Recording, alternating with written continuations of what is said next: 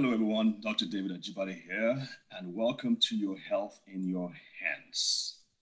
I'm with the Brain and Body Foundation, like you all know, and some of you don't realize this, but many, many years ago, when we started doing the Friday clinics, you can go to our clinic, and then you would see me or one of my staff, and we would take you through and provide you with supplements and nutraceuticals to help with your child's brain disorders. Well, again, many of you don't know this. Some of you are watching and you've been beneficiaries of the foundation. But many years we used to have these small bottles of omega-3s, which each bottle, by the way, would cost about 25,000 naira. And we had tons of these, and we would go to the National Hospital, we would go to the hospitals in Abuja and give these out to kids who had brain disorders like cerebral palsies, seizures, Down syndrome, and all that. And over again, these people would come back to us and ask for more because they were seeing significant results. And so we would give them more. And after a while, we started recording these things, like you know, and the results were remarkable. And we probably will explain some of these things as we go along, but the brain needs omega-3s. And we've explained this a few times. The brain needs omega-3s, and the higher the quality of the omega-3s, the better it will work for you.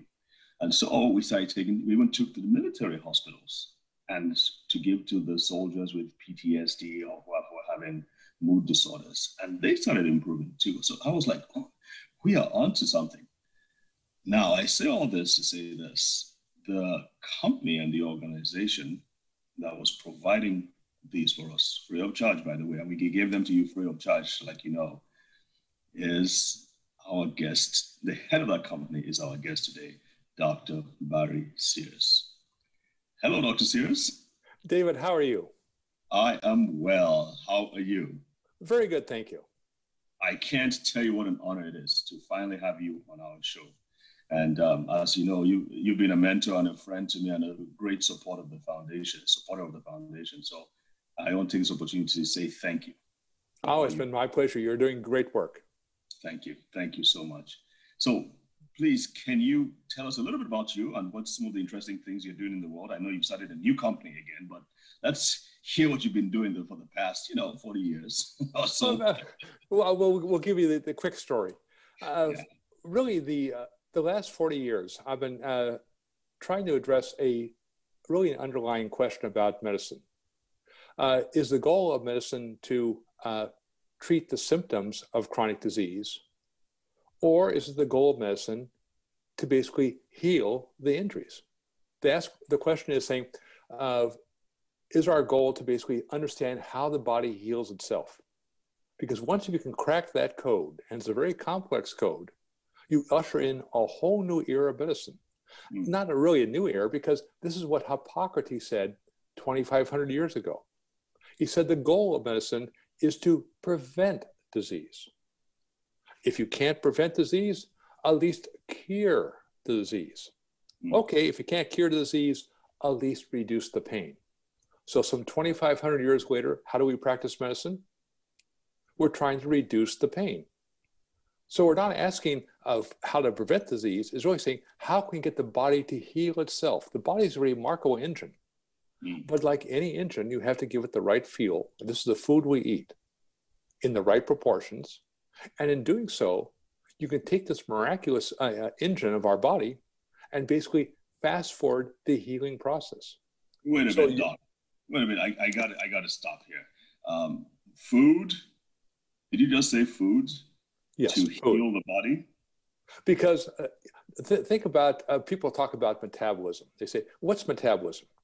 I said, here's a good short answer. You put dead things into your mouth, and the body miraculously turns it into new living tissue. That's pretty close to a miracle in my book.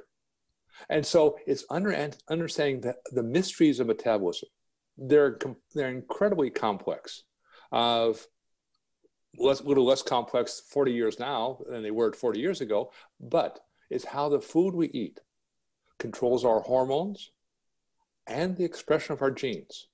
And if we can crack that code, we have basically the secrets to healing. And that becomes really the focus of medicine in the future.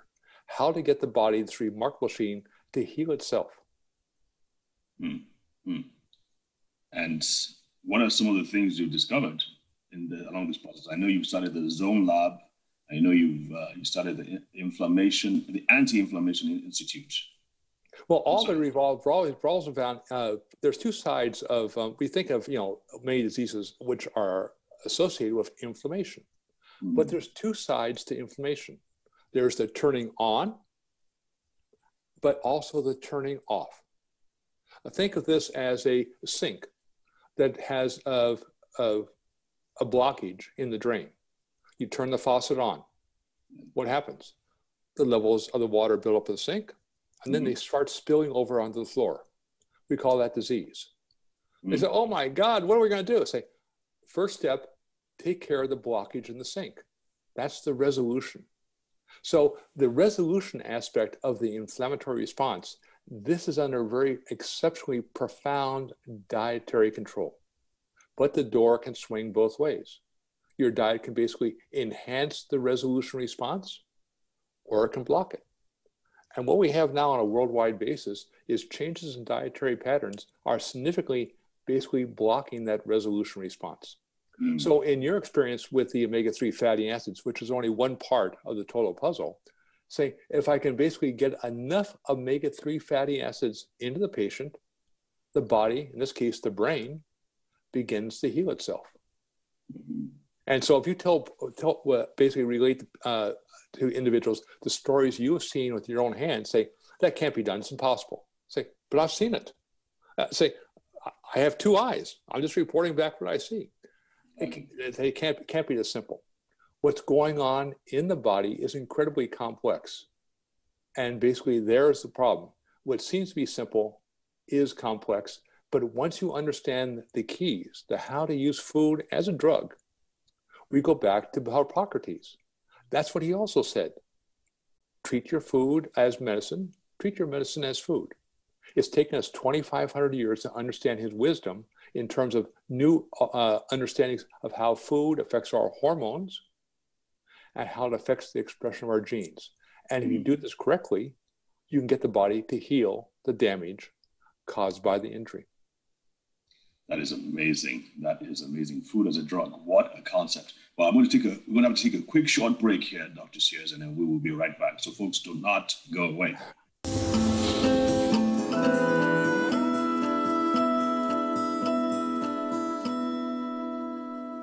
All right, folks, welcome back. We are talking about inflammation. We're talking about the new concept of food as a drug with Dr. Barry Sears, who is the founder of the Inflammation Research Center and the Zone Labs and Synotech Foods.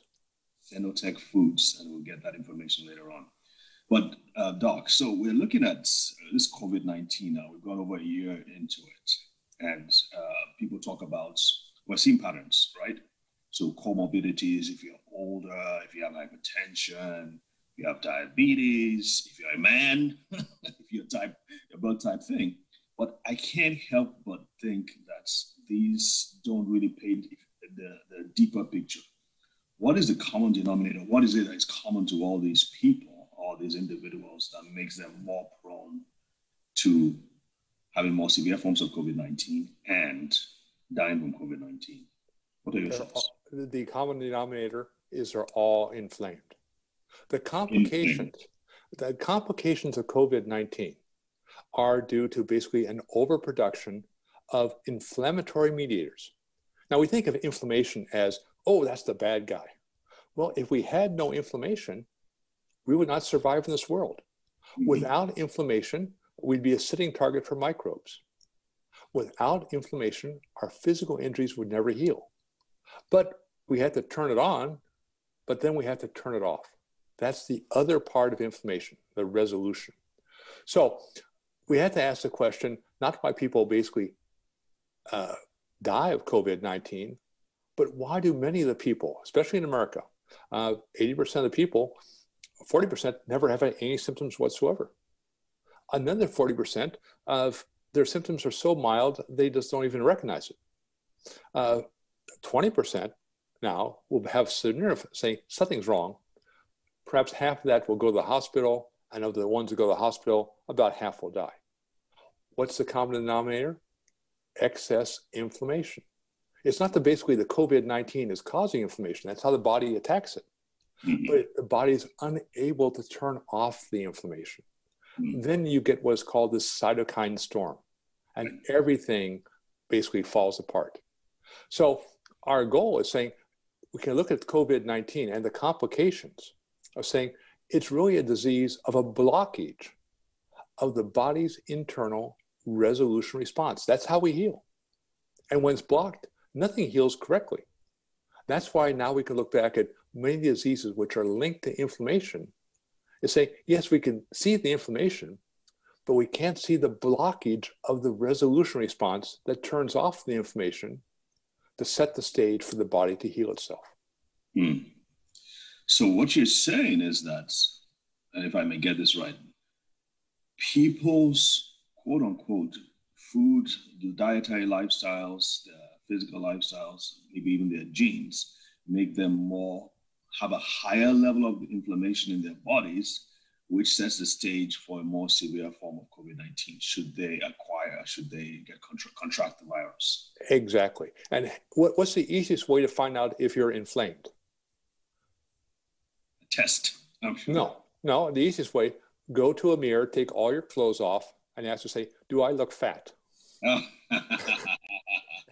And we all know what that means. I'm all by myself say, no, I think I'm fat. If you're fat, that means you're already inflamed because your fat stores, excess fat stores are the breeding ground for inflammation.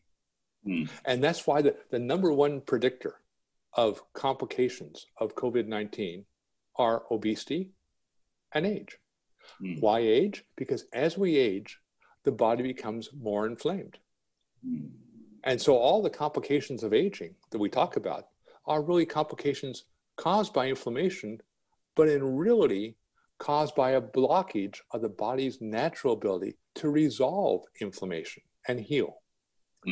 And so when you begin to look at this thing, all of a sudden, medicine is not that complex. We've wanted to say it's a very arcane say we have a drug A for disease Z. No, we just have to basically get the body to basically optimize the resolution response, which is under profound dietary control. Most people say, oh, but that sounds so boring. What's boring is being in a hospital on a ventilator. That's right.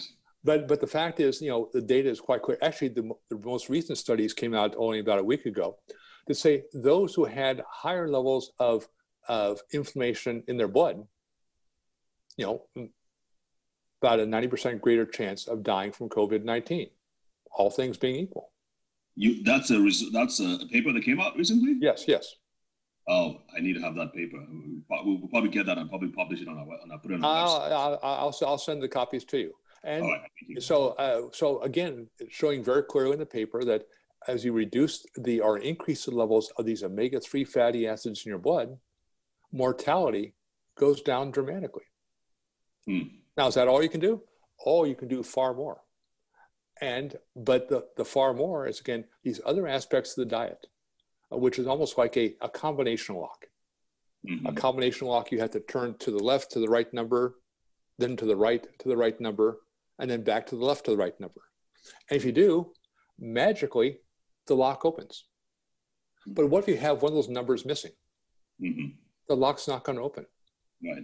And so we're really looking at food as is really a combination therapy. Like in cancer, we never use a single drug in cancer. That's right. You use multiple drugs.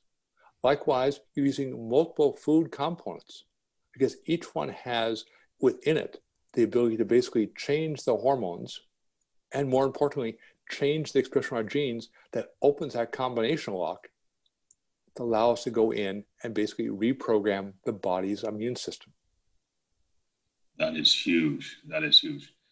Folks, we will be right back after this short break. And Doc, we want to also talk about how, because from what we're talking about, is like, I'm thinking in my mind, okay, how do we break this down? How do we make this available in a quote unquote third world setting? Because most people are not going to be able to have access to such high tech food food drugs as you do over there, but I'm sure there'll be some ways that we can break it down and make some things that we can apply in our setting.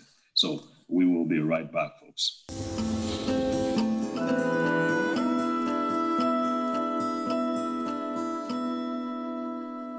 All right, folks, welcome back. We are having a fascinating discussion with Dr. Sears about inflammation and what you can do. So, Doc, all this sounds great. What is the practicality? How do we bring it down to our level? Well, it basically your great grandmother probably gave you all the information you needed. Really? How to follow this lifestyle. She said really three things. One, you never leave the table until you eat all your vegetables. Boring, boring, but it works, and there's a number of reasons why. Second, eat only enough food that you need, not more. Three, through all of Europe in the early part of the 20th century, and probably through most of the world, no child could leave the house unless they had a tablespoon of cod liver oil. So all of a sudden, you say, your grandmother gave you all the rules of how to optimize this resolution response. Let's go through each one. Why? First of all, why do you eat your vegetables?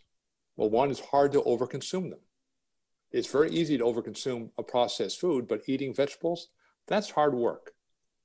And as a consequence, you're not putting as much inflammation in the body, as the body has to basically cause inflammation, oxidative stress, to try to process excess calories coming in. How do you know you're eating too many calories? You're fat. Right. And we eat a lot of starchy foods, Doc, in Nigeria and West Africa. A lot of really starchy food. So that's a big problem because that converts. It's a problem, but nonetheless, the problem is, again, the convenience. What has happened in the Western world and now going worldwide, the convenience. Convenience foods because they are convenient. And so we have seen changes in the food chain dramatically. Greater use of sugars. That's the cheapest ingredient known to man. Greater use of vegetable oils. That's the second cheapest ingredient known to mankind. Now, the food industry can make those two into virtually anything. But those two are a deadly combination to increase inflammation. And now, why the vegetables? Said, first of all, it's hard to overeat them. Second, they contain chemicals called polyphenols. These are the chemicals that give the fruit and color, or the fruits and vegetables, their color. That's all we thought they did for thousands of years. Now they do far more.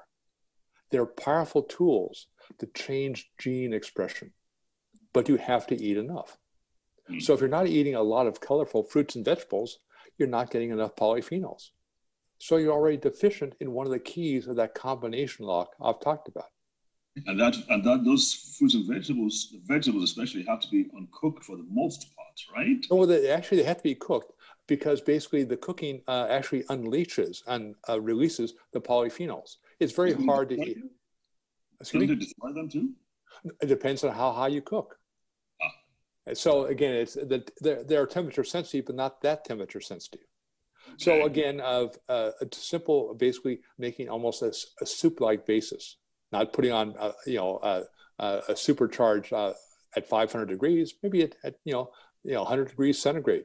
That's how you make soup, the old-fashioned way. We don't have those thermometers, Doc. We just put them on a fire out in the open and put a pot there. And so, but again, that's fire. Basically, again, it breaks down the structure to allow us to absorb them more effectively. Okay. So that's one part of our combination lock, getting a lot more vegetables. And in Africa, that's not hard. It's just basically people don't eat as much because it's more convenient to basically eat processed foods. Second of all, we talked about the cod liver oil, the world's most disgusting food known to man. But it's rich in the omega-3 fatty acids. The fatty acids that we supply you for the brain patients are just much more highly purified and much more concentrated. Right. But cod liver oil is a good source of these omega-3 fatty acids. So having a tablespoon a day of cod liver oil, disgusting as it is one way of getting adequate levels. Another way is eating fatty fish.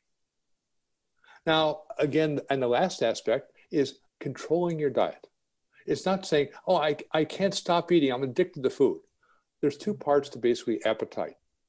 There's the hormones that turn it on and the hormones that turn it off.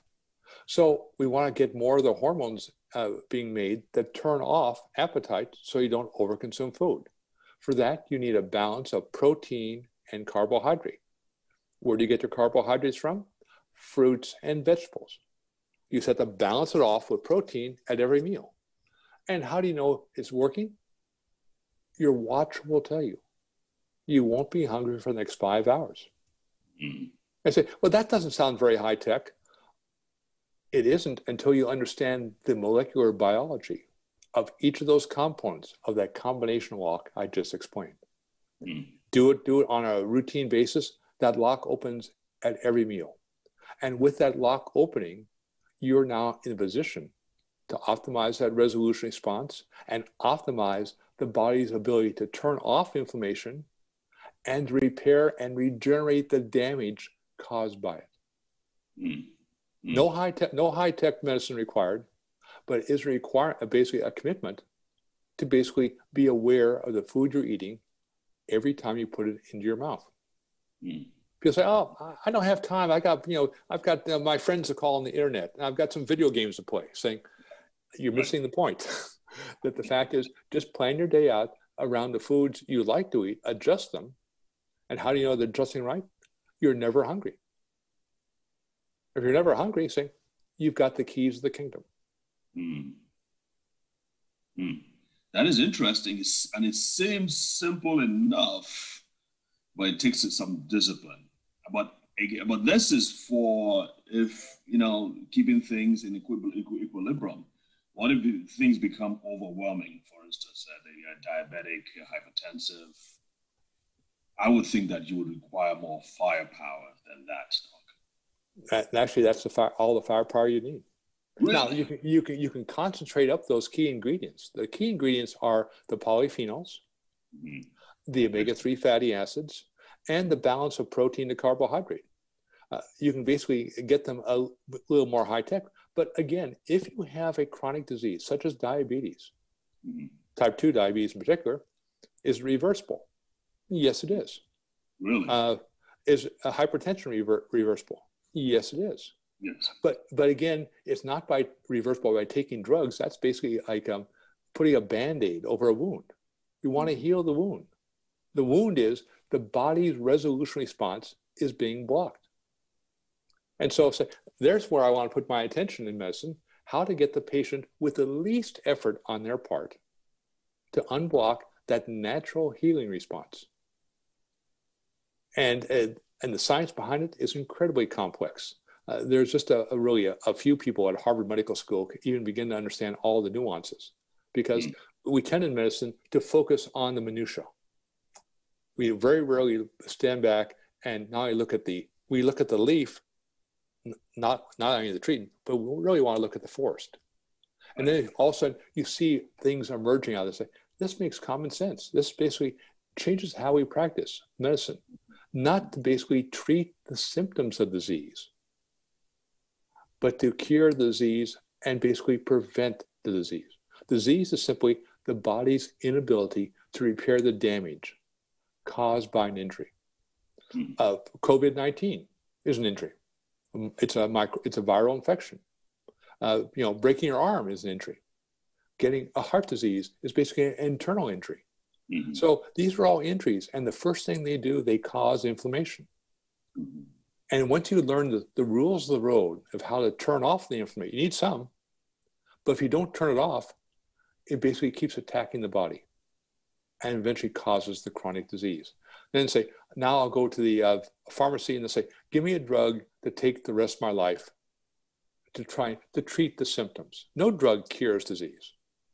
They treat the symptoms. And they don't treat them very well, because what happens after a couple of years? It starts not to work very well, so they give you a second drug, and a third, and a fourth, and pretty soon you're making the American drug companies filthy rich.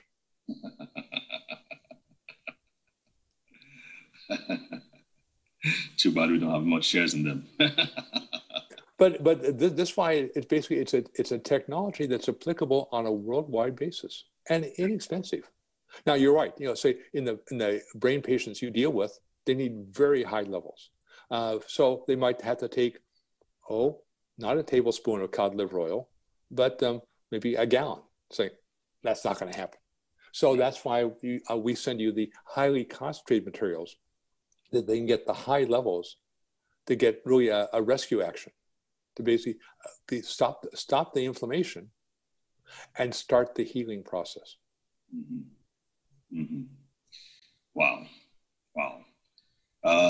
Thank you so much for this information, folks. This recordings will be available on the NTA website and of course on our website, brainandbodyfoundation.org. I suggest you go back and watch this. You send them to your physicians, to your psychiatrists, to neurosurgeons, to neurologists, everybody, because this is in third world countries where we're in, we need all the help we can get. And understanding how your body is affected by the food you eat and how the food you eat can improve your health is absolutely important. And I think one of the good things about COVID-19, Doc, if we can call it a good thing, is that it's opened people's ears to begin to listen to some of these health principles in a way that they haven't before. I mean, we've been doing this for years, but now people are now actually watching more than ever to get this health information. So I hope they take it to heart. Well, and again, we have the ability basically to control COVID-19 very effectively. The question is, do we choose? No. Food. And the reason why? Because if your resolution response is blocked, the vaccines will not work very well. This is well known in terms of influenza vaccines, that if you give a lean individual and an obese individual the same vaccine, they'll make antibodies, but they'll only be half as effective in the obese individual. Why? Really? Because the residual inflammation is causing disruptions in the body's immune response.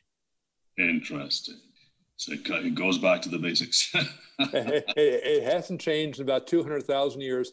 It probably won't change tomorrow. Well, thank you so much, Dr. Sears, for this time. This is invaluable, I have to say. So hopefully we can get you back on and talk about by all means. Thank you. Folks, thanks for joining us, and we will see you again next week. In the meantime, stay safe. God bless. Take care.